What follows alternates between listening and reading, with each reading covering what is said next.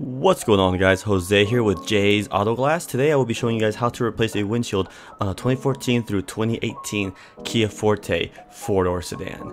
I decided to go with the windshield tribal brand. I'm not sure if I pronounce it correctly. Sold by Pilkington. I decided to go with an FW03829 GBN. Again, sold by Pilkington. I did also order as a backup the underlay molding USM F 3829 in case I did need it. I typically do not use the new underlay molding because they are difficult to put on and make them look good once they are on the windshield. They are provided with brand new double-sided tape, but it can be very difficult at times to line up that underlay molding, so it's better off to sometimes leave it, and I will show you guys how I do it as well. Well, then again, let me show you guys what all tools I used as well when removing this car, to give you guys a brief descriptions besides the tools used to cut out the windshield. Again, these are the tools I use, and not typically to at least remove the windshield. And let's get ahead and get started. All right. So right off the bat, guys, the first thing you guys want to do is remove the wiper nut covers on the wiper arms. Using the pig's foot is the easiest way. There are little holes on the side of them that you could like pry onto. So first thing you want to do is just pry them both off and then save them in place. I typically like to put all the nuts and plastic pieces onto my pocket, and then you want to loosen up the nuts. I like to use my Milwaukee 3/8 ratchet to take them off quicker, save me some time from that ratchetness. So then we are going to go ahead and unbolt them both. I find the best way to loosen those wiper arms is by pressing on the joint right there. Also place your tool somewhere where you, in case you do need it again. I like to just like press it, little hammer taps here and there to loosen them off, bend them back, and you should be able to easily pop them over, guys. And then same thing for the other one, press it up, and then you guys should have easy access. Sometimes they can be a little hard to remove, so just be careful on be cautious on how hard you press against them. Be cautious because they are mounted to two little mounts onto the wiper transmission, so just be careful, guys. All right, now comes the fun part. We're gonna go ahead and start with the cowl. So go ahead and start taking out the cowl. There are these plastic pieces, guys, that you do want to be cautious of. Starting right there, you want to be careful once you get to those pins. They're really easy pins. You just want to push down in the middle of those pockets, and then you want to go ahead and just get underneath that clip and pry it upwards. Push in, then pry right under. See, as you guys can see, pull it up. These are honestly some of the easiest clips you can do. Be soft on them though, because they can break if you push too hard on them. Push in, pry up, and there you go. You just easily remove that one. All right, guys. Make sure you look for every single one, or you'll end up breaking them. Again, you want to save as many clips as you possibly can, because if not, it can cause vibration and noise that you don't want to deal with in the future with a customer. All right, so once all those clips are removed, what you're going to want to do is go ahead and pull that cowl off as careful as you possibly can. Keep in mind the brake reservoir is kind of in the way, so just keep in mind. What you want to do is want to leverage from one side to the other. Also, the corner cowl pieces can be troublesome when pulling it out, so be very cautious. If you have to remove them, feel free, but I tend to not remove them. So what I do is just leverage from one side and pull the other, and it should easily slide out, guys. So once you get there, also go ahead and walk over to the other side and disconnect that washer fluid, so you can just go ahead and close that hood. You don't need to close the hood all the way, just enough to where you can cut the glass out without having too much of problems. So just keep in mind on that, guys. Place the cowl somewhere safe where you won't step on it and it won't get in your way. So let's go ahead and start the cutting process and continue from there. Lower the hood, and again, guys, the easiest way to cut this windshield would honestly be with the string method, whatever string machine you would have. So, and that is the way I'm going to do it, but again, everyone has a different string machine, so we're going to just go ahead and jump right to the cut of the old urethane. Okay.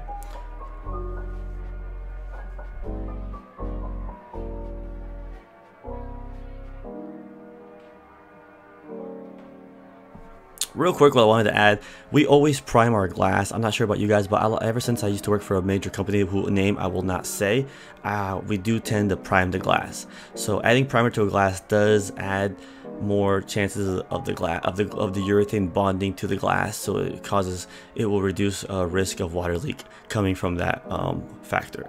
So again, priming the glass, cleaning it, then priming it does reduce the chance of getting a water leak. So it's just something to keep in mind in case you guys don't do it and you guys are still activating only the glass. We have actually moved on to priming the glass just to add that extra layer of bonding. All right. Like I had mentioned earlier, guys, I typically like to leave the old USM molding on the vehicle.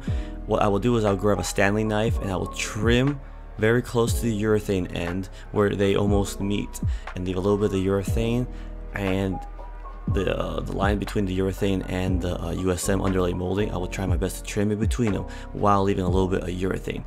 This will provide that when the glass is set, it will look a lot more aligned with the old USM molding. It just looks a whole lot better, guys. Again, also make sure if go ahead and move the A-pillar cover out of the way just by pushing it. Luckily, it's an easy just a little push with the wrist, so just barely push on it and it should come off. You don't need to take them off all the way, just loosen it from the main clips, because there's no way taking them off all the way without being able to get in there. So anyways, so again, just trim all the way across the whole windshield, just to get that nice little just to leave that whole USM molding on the vehicle, but still enough to where when you decide to cut the urethane, you'll still be able to cut the urethane in a good way for your new urethane. Again, old urethane sticks, new urethane will stick a whole lot better with old urethane. So as you guys can tell, there's the whole process. There is a little bit of white dust from the old USM, so what we're going to do is vacuum it all up in a little bit. We are going to clean it so we can make the best bondage with the new urethane. Again, we are just trimming as easily as you can. Be as careful as you can not to scratch the car. Take your time. You see my assistant right there, she's vacuuming up that old white dust from the old double-sided tape. And as you guys can tell, I am doing my best to just be very cautious and like I said, leave a layer of old urethane so that it stays stuck to the body. That way you don't run the risk of it flopping around as you set the new glass or as you cut the old urethane. So there we go. There's the example again, guys.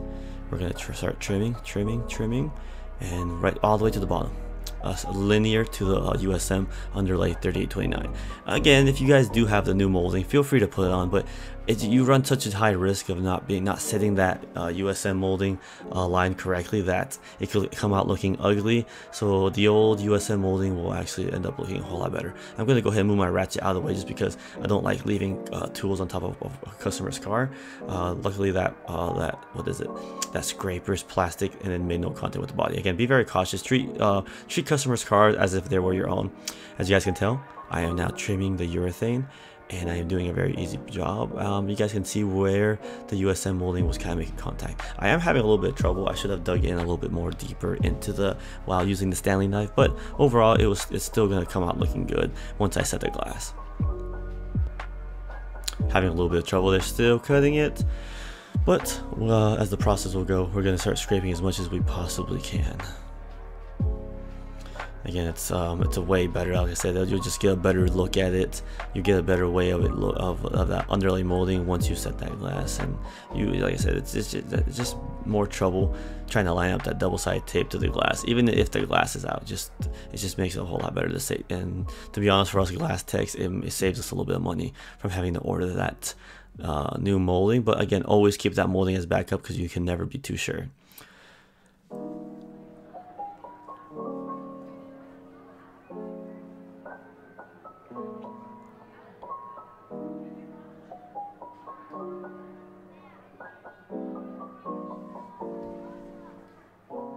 Go ahead and pull that clip out too, guys. When you cut the old windshield out, there will be some clips left in there. Go ahead and pull them out. Reduces the chance of your customer complaining that he can hear a rumbling noise on top of the headliner, and you do not want to have to cut out the glass just to find out that you could have avoided all that if you had only cleaned up after yourself. Always make sure you clean up after yourself, leaving no debris under the headliner, because that's again why we started vacuuming too, just to make sure we left no dirt on there.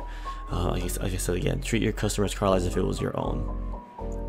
I did miss a spot underneath the VIN number over there. My assistant did catch it in time before we progressed, but we're still just finishing up the scraping process. Again, you cannot be too fast on it. Take your time on it. Kind of scrape toward the edge of it. Little by little, it'll loosen. You guys can see it underneath my two hands. Control your blade to the best of your ability as well, because one loose grip and then you'll have the blade flying into your customer's car, and you'll end up owing them a brand new paint job. And you can only imagine how bad of explanation or awkward explanation that would be. On this one, I did forget to take off the A-pillar for a second, and I was like, oh, let me go ahead and move that out of the way. It takes a second, guys, to take it off and put it back on. Do not be lazy. Just go ahead and get that headache out of the way, because normally I don't take them off, but I will loosen them if I have to, especially when I shoot the new urethane. It's going to make it a lot more easier to shoot it. Plus, the scraping process just makes it a lot more easier because none of that plastic will get in the way. Again, guys, make sure you scrape as much as you possibly can to a nice, under 2 millimeters to 1 millimeter of height. That way, you're not left with a giant gap. Again, I work here at Jay's All Glass. We work as a team. I have an assistant. He's actually in training right now, but it's nice to have an extra pair of hands when setting the glass. And here at Jay's, we always set as a team. I did end up taking my jacket off right before I decided to shoot the glue. And as you can guys tell, we're about to shoot the glue on the vehicle right now. Quick side note, guys, on how I like to shoot the urethane, the new urethane. I typically love to shoot the body. I will take any opportunity I can to shoot the body and not shoot the glass. I typically do not like shooting the glass because you run less risk of smearing urethane on the body or just having a water leak. Shooting the glass does not guarantee that you will actually get a proper set. What you want to do is actually shoot the body and not shoot the glass, in my opinion. I think it is way better if you shoot the body and not the glass. You get more of an accurate bond and seal because you'll be able to tell whether you made contact or not. Shooting the glass does not guarantee that you will avoid air leaks, especially on the bottom, and you run the risk on those corners of not shooting it improperly, especially if you're going to be saving that underlay molding. Shooting the body is way better in this circumstance. There are very few circumstances where I will shoot the glass, but that's mostly for quarter glasses or just very odd times, guys, when I'm not trying to do something. Again, shoot the body, in my opinion, is the way to go. Shooting the glass, very rare times. All right, let's continue though. Now, my shooting technique is very simple. I like to step on the bottom of the inside of the car. I always like to start on the bottom, guys. Typically, sometimes you can get a weird blob on your cocking tube. I like to use my Milwaukee battery-powered gun. Start at the bottom. I like to make my way all the way to the passenger corner and go up just a little bit on that corner, just a tiny bit, as you guys can see. How about right there? The reason why is now explained to you in a second why I do that, guys. Also, and whenever I shoot the top, I like to reach as far and comfortably as I possibly can while keeping the gun up. Please make sure that V is facing you, guys, or facing straight in the middle. And then the nice thing about saving that underlay molding, it helps you as a guide when shooting the glue. Be very cautious on those holes, on those clip holes on the top. You want to do your best to avoid them, guys, at all costs, or you will have a water leak. So make sure you keep your hands straight, take your time. Again, skin time is usually 10 minutes on this urethane. Go slow. As you guys can tell, I took my time to make sure I was going slow. Fixed my grip a little bit. Here comes the turn, nice slow turn. This is where it gets a little bit troublesome, especially if you did not trim that urethane nice on those sides. You'll get a little bit of a bumpiness. I think right there I did get a little bit of a jump, so I have to go back and check on it. Now when I get to the bottom, guys, this is where it kind of matters. You can either connect the seams together or go around the seam toward the outside of the first one to make sure that the water goes around it and you still get that bond. So now we're going to go ahead and jump to the other side. As you guys can tell, I did get a good little reach around on that urethane, or reach far on that urethane. Not what I wanted to say. So let's go ahead and finish this up. And now I typically have about a foot left there, and now we're going to shoot actually an inch under the one we were on the top one, the one before. And we do that because it reduces the chance of having a hole in that seam of actually stabbing it through. I typically like to do that just because it just runs less of a risk, guys. Again, the less risk of anything is the better. The side, again, the underlay USM is helping me keep straight on my glue line. And then what I'm gonna do, I'm gonna have to end up shooting backwards. You don't have to shoot backwards, but at least finish on that curvature on the pinch wheel, on that curve on the pinch. And then just I've gotten pretty good at shooting backwards, so we're gonna just finish off that last portion of the bottom and get ready to check the glass. Guys, please do check your seams. Look for something around you that can connect those seams together. Place your gun somewhere where it won't make a mess and the tip won't stain your customer's concrete. Again, you don't want to make a mess. Treat this home as if it was your own. So then we're going to connect the seams now. And again, first seam you want to connect is of course the top, and then do check the sides. But I know for a fact that mine were okay, but I'm still going to go ahead and take a look at them. Again, on this one I did find like a little stick on the ground, so I'm just going to use it. Do not use the stick on the top of the bead, on the top of the urethane, because you run the risk of contaminating it, and you don't want to do that, guys. Again, you're just barely being gentle, and then again just kind of double checking. Going back to where I messed up a little earlier right there, gonna straighten it up a little bit just in case, because it did look a little wavy. Again, guys, this is a little stick. Gonna have to go ahead and just toss it to the side. And then we're gonna do a team set. For those who do single man sets, same process will still work when you do shoot the body. I highly recommend shooting the body, and even saving the underlay molding will still help. Will still look very good even when you do the one man tech or the swing arm method or whatever you do. Now set your tape. For those who are setting on the driver's side, please make sure your VIN number lines up properly, or you will have a customer complaint, and the last thing you want to do is do all that work and have to redo it the next day, because you cannot just push out the windshield and reset it. You'll have a lot of cleanup to do. We're going to check my VIN number, make sure it's lined up. The VIN number is the best way to get alignment. And when decking the glass, check how my hand movement is, guys. Again, when decking the glass, you want to press against where the dash meets the black ceramic foot band. That's the best portion to put pressure on it. Putting pressure lower toward the end of the glass can cause the glass to crack, and that's the last thing again you want to do, is have to redo your job because you decided to put too much pressure. Again, you're just barely decking the glass. Putting the cowl on is pretty easy. Don't worry about the washer fluid. What you want to do is angle in one corner. Again, it's completely the same thing as you did before, one side and the other side. The thing about the Kia, there are two little flimsy tabs on those side corners that you have to make sure they go in first. As you guys can see, push it in. I'm pointing at it right now. Slide them in first on that corner. Focus on one corner. There you go. Nice and even, flush with that fender on the side, or the pinch weld. Sorry, not the pinch weld, the A-pillar. Now you want to do the exact same thing on the passenger side without messing up the driver's side, without messing up the passenger side. So once you have those two little pins in, those two little lips in, you should be able to slide it right in there, nice even. Again, make sure it's lined up properly, or you do run the risk of having your customer complain, asking what's going on, and it'd be a little bit of an awkward having to fix it right in front of him. Make sure those two little rubber pieces on the end are lined up. Usually they're held on by a little bit of glue adhesive, but just putting them back on will be fine. Connector washer fluid, do not forget that, or you have to make a trip back one day in the future because their washer fluid is not working, and it's all because you forgot to reconnect the washer fluid hose.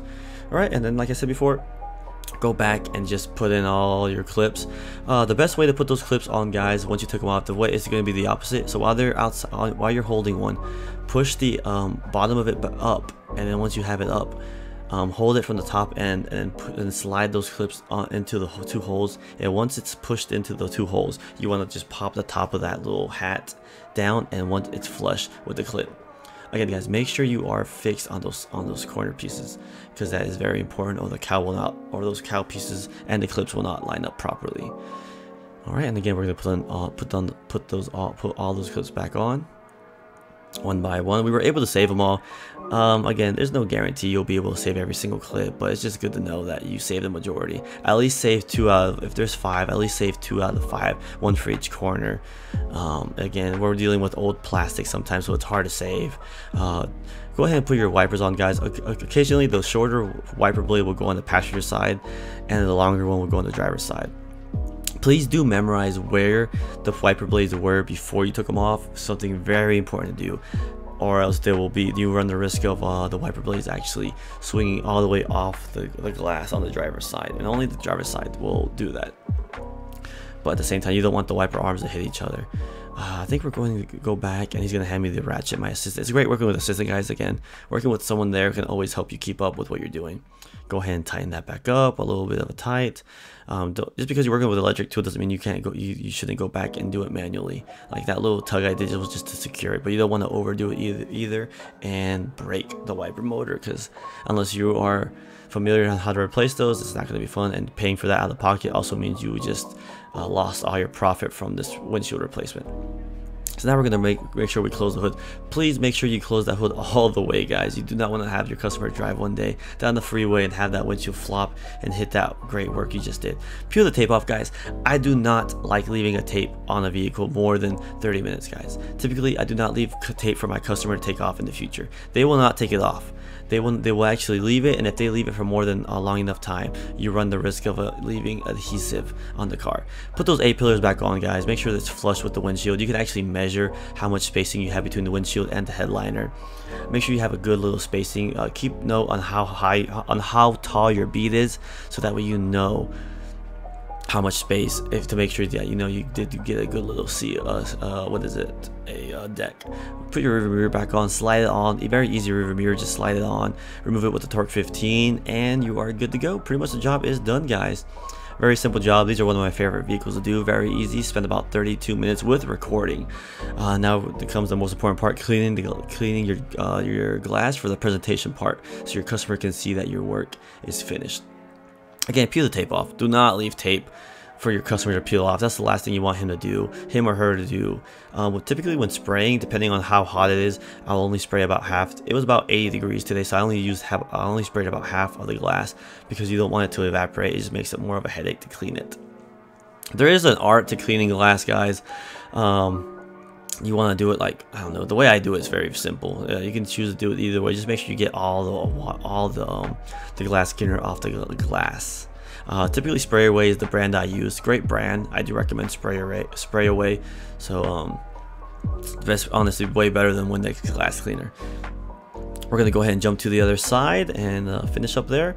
Like I said, guys, very simple job, very easy profit job. Should take about 45 to 30 minutes, to be honest, if you are quick and know what you're doing. If it's your first time, it's going to take you about an hour to an hour and a half. No rush, depending on how you cut it out. Again, this is the best method to cut this windshield out was the string method, whichever type of string machine you have, or whether you want to use the wire as well. But the wire can and will be more aggressive. Try not to leave no fingerprints, no tape on the body or anything of the sort.